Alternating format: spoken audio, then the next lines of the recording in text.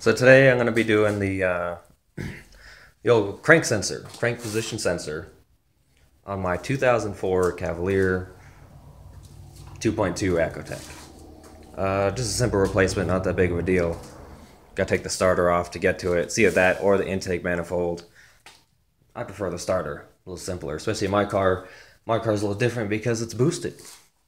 So there's some turbo stuff in the way. So we'll be doing the starter method. So here's the new crank sensor, and let's get started. Alright, here is my 2004 Chevrolet Cavalier. Yes, it probably looks different than yours. Mine has a Han Racecraft Stage 2 turbo kit, so there's some extra things on here and some regular things missing, like the regular airbox. And yes, I have a few extra things hooked up. I'm doing some diagnostics, but that's not for this video. This is for the crank position sensor, which is basically located under the intake manifold right there, but we're going to go from underneath and take the starter off. It's going to be so much easier. So first thing is going to be to get the car in the air, throw it safely on some jack stands, and get started. Now excuse the car noises of, being right next to the damn street, but I'm just going to give you guys a little tip for those who haven't worked on these or want an easier jacking point. Let's go underneath the front bumper here. It's what I use, and I've been working on J-bodies for almost 13 years now, and what I like to use is you'll see you got this front lip made out of rubber. Go behind the front lip, there's a piece of metal right here, and this is part of the subframe that holds your engine in place, as well as all your front suspension and steering and everything else. It's very strong. It's made out of steel, and this is what I use to jack the car up, and I always have from the front end just because it's so much easier. You just use the center for your jack, and you go over to the sides, put a nice jack stand on each side. It holds it up nice and stable. It doesn't bend. Just make sure you use the steel beam. Make sure you don't hit anything else. That's what I use, and it's the safest thing and also the easiest and the fastest. Okay, the car is safely up on jack stands in those spots where I showed you to use on the subframe. And as the next step was to undo my negative terminals. As you can see, the negative terminal is undone. Next step is going to be to take off the starter. Let's get to that. Alright, underneath the car here, don't mind the black pipe. That's part of the turbo setup. Your car will not have this unless you just happen to have a Han kit. So this won't be in the way. Now up underneath there, here's the subframe, which I was speaking about to jack the car up by. Now anyways, in reference, here is the starter between your radiator and your oil pan on the front end of the car. And this is a 15mm bolt, and there's also one on top. There's also a few electrical connections here that you're going to want to get loose. But really we just need to worry about these 15mm bolts. There's one here and there's one on top that you really can't see, but you can get to it with an extension. So that's what we're going to do first to get this starter off. Okay, as you can see, I got the bottom bolt out. Now you can see where my extension is right there, and that is where the top bolt is located. And I really can't get a good shot of the actual top bolt because you really can't see it. But you can see where the extension goes, and that's where the second bolt is. There's only two bolts holding the starter on this engine. So get that one out and you're good to go. Okay, we have the starter off of the engine. You can see by the giant hole in the transmission right there where it goes.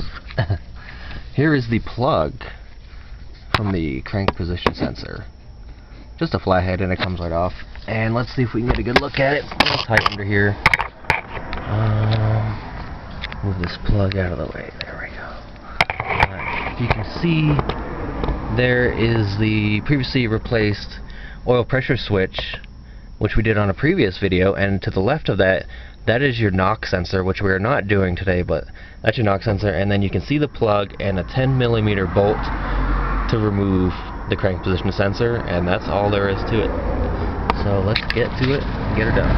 As you can see, I put some shop towel here inside the hole in the transmission for the starter.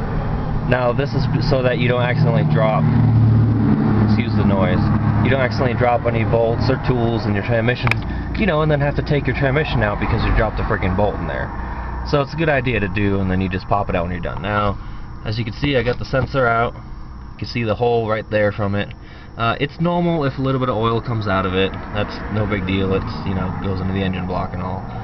But that's it. We're going to go ahead and compare the new and old one and see how it looks. Okay, here is our new sensor on the left and our old one on the right.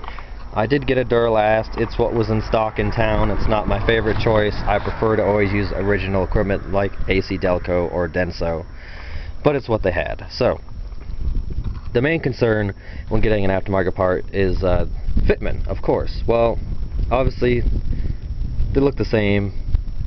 Connectors is what I really look at.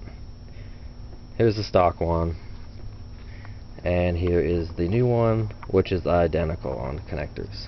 Aftermarket parts sometimes will look a little different. It's more of a fitment and function thing, but that is the old compared to the new. Let's throw it in there. Installation is pretty simple. It's, of course, you know, reverse of what you did to take it out.